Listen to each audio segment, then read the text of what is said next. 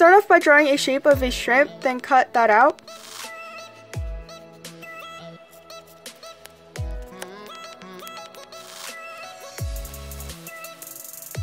Afterwards, round it off until you are pleased with how it looks.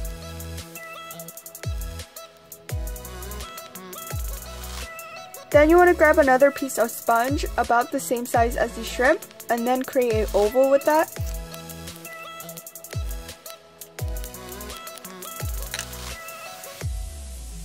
Then you'll be needing beanbag fillers, which are basically round plastic balls, and you could buy them off of eBay or Amazon. Paint the sponge white and then pour the beanbag filler right over that.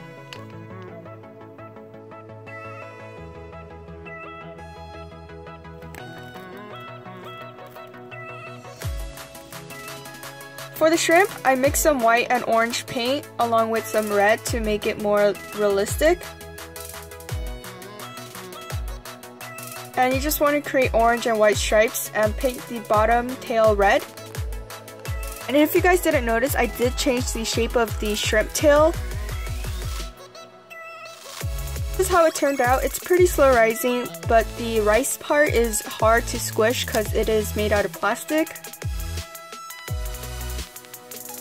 Then moving on to the fish egg squishy, you'll be needing a piece of sponge and cut it into a circle. Paint the bottom of the sponge white and paint the sides black.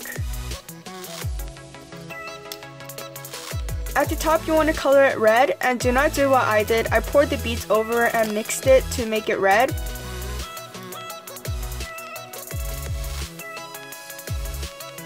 To make your life easier, you want to pour the beads and mix it inside a container first, and then you could just put it on top of the squishy.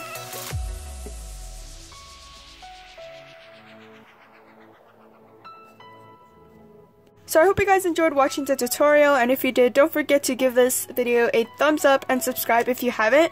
And if you do make this, please tag me on Instagram or show me it. I love looking at your creations. And I also made this ugly wasabi dude with my scrap piece of sponge. So I'll see you guys next time. Bye!